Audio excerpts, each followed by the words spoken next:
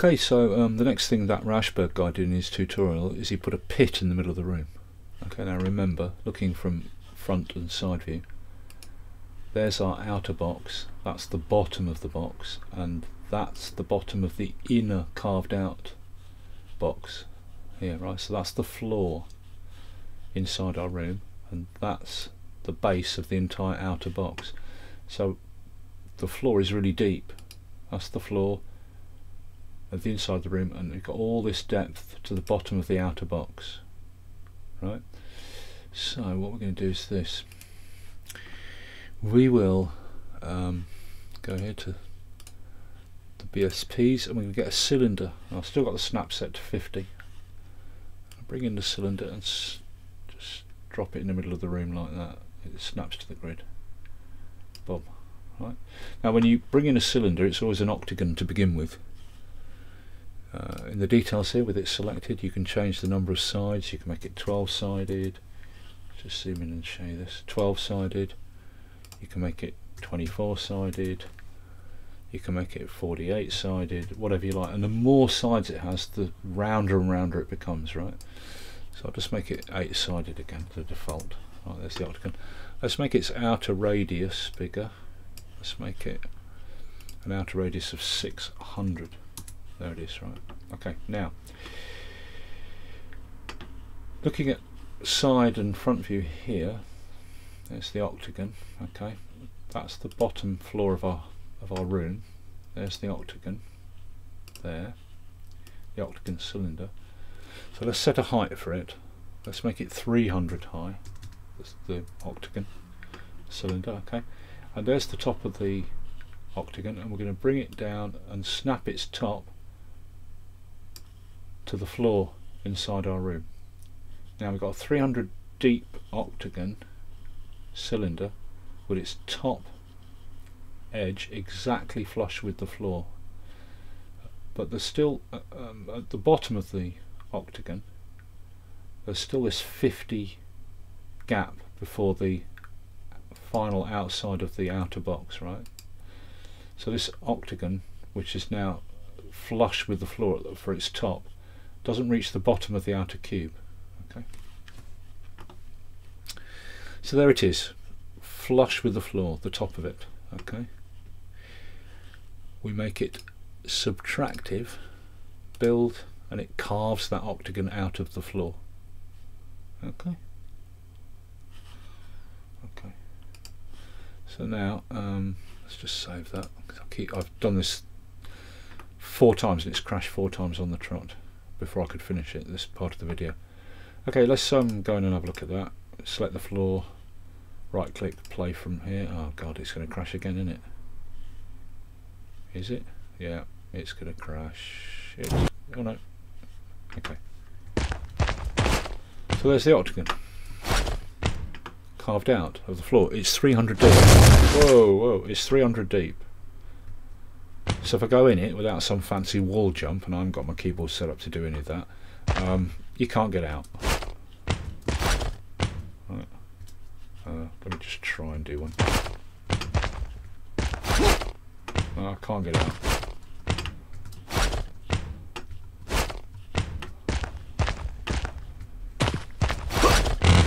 Oh yeah, well alright, I did manage it, but you know, okay. So the next thing we're going to do, let's just save that. It crashes all the time, as I said. So the next thing we're going to do is we'll put a couple of jump pads in here to jump out of the pit. So in your content browser here, have the main content folder selected, so you're going to search everything, and search here for base jump. Okay, you want this base jump pad, not the big one. Well, you can use the big one, but I'm going to use this normal size one. And I'm just going to bring it in and drop it into my pit like that, into my octagon pit.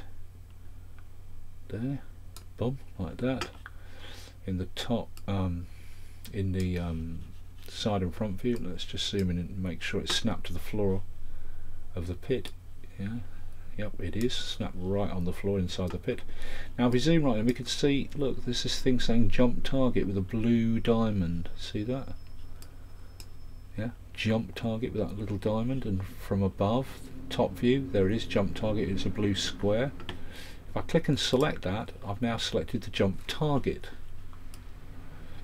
Okay, so you can now move the jump target around. That's where the player will end up when they step on the pad. Right.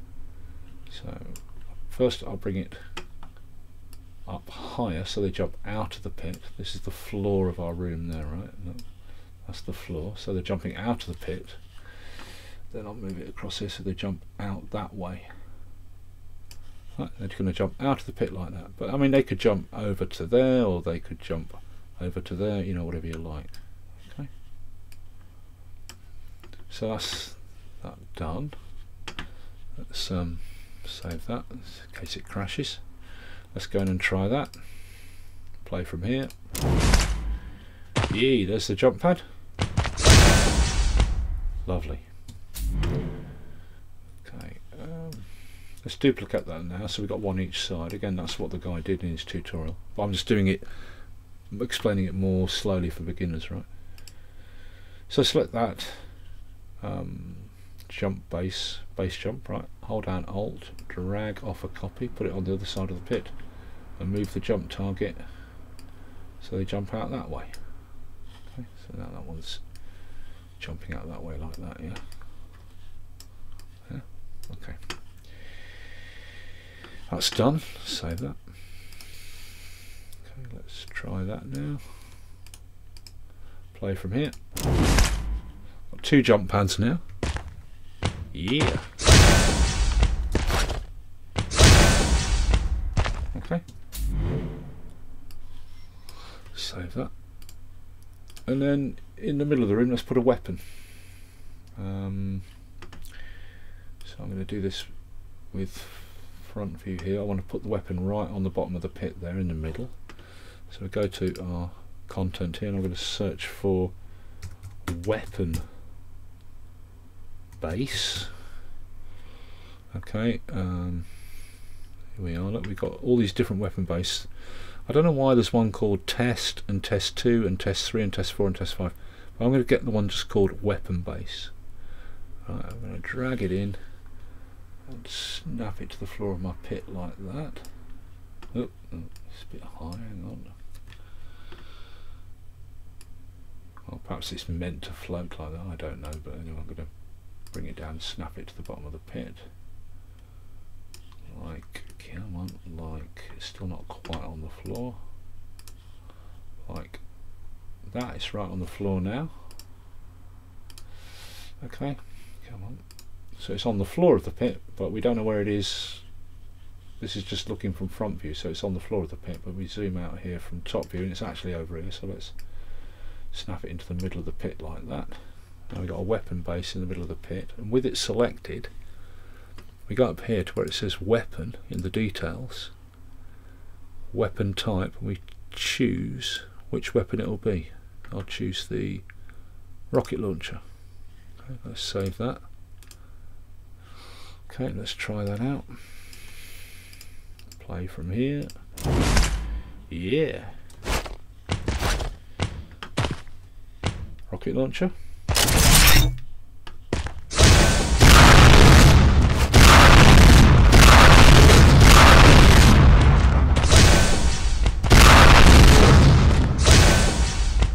Lovely. Save that. Okay, and then, you know, if you want to put some ammo in and stuff, you search for ammo, and where are we? Look, rocket ammo. There it is, rocket ammo pickup. So I'll drag that in and put it on the bottom of the floor like that. Let's zoom in. Yeah, rocket ammo, it's on the bottom of the floor in that plane, in that view. So let's now look from the top view and see where it is. Let's bring it inside the room like that and put it in the corner. There's some rocket ammo, and then I'll drag off a copy of that rocket ammo and put another one over in that corner like that. There we are. I'll save. Let's try that. There we go, we've got the rocket ammo now. Yeah.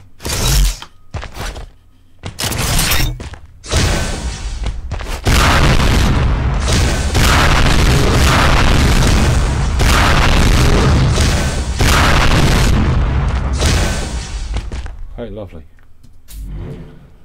Save that. Okay, now next, just add a few textures to things, right? And the best way to do that is to start off with one texture on everything, and then you add other textures to other bits. So I'll just select any plane. Okay, right click, select all, and it selects every single plane in the map. Don't worry the fact the jump pads and what have you are selected as well, they won't get textured, right? But everything's selected, right? Now I'll search here for brick, and I'm going to go with the M shell brick. Just drop it on. Everything gets coated in M shell brick. Everything, inside, outside, everything, right? But not the weapons or the jumps and what have you. Okay, and then I'll select just the floor, and I'm going to search for flag stones. I'll go with this flagstones, put that there. Come on. Come on, do it. There we go. And we can have those in the bottom of the pit as well. Like that. Okay, there you go. Don't know if I wanted to, I'll show you a little thing here. Let's go in like this.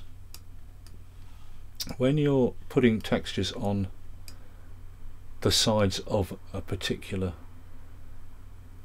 object, right, let's say we're going to make the inside of the pit walls different, so I select one of them and I'm going to search for, let's say, I don't know, metal. Let's see if there's some sort of metal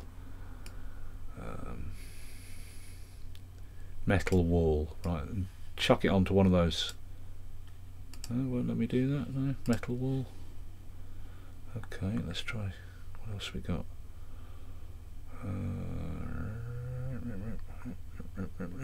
What about base metal grey? Let's try that. Yeah, boom. Come on, build it. Okay. Now I've coated that surface of the inside of the one panel of the inside of the cylinder pit. Now I can select another plane of that same BSP, hold down shift, click, and it'll coat it with the same material. Come on, do it. Come on. Oh great, it's not doing it now. Well, it should. Shift, select shift. No, not doing it. Well, it should. Oh well, it usually does it, but not in the case of this particular texture. Okay, fair enough. Maybe because it's a subtractive thing I'm adding to. I'll just coat these like that, so it's a bit of variety.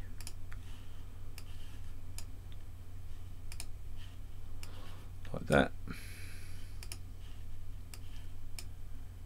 And that's it. Save that. And that's it, really. That's some basic stuff there. Yeah.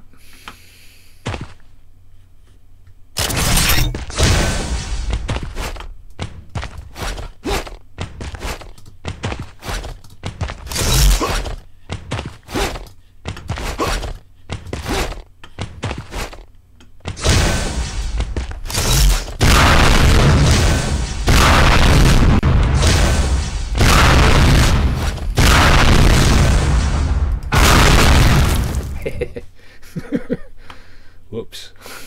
Anyway, there you go. You know, there's some kind of basic stuff.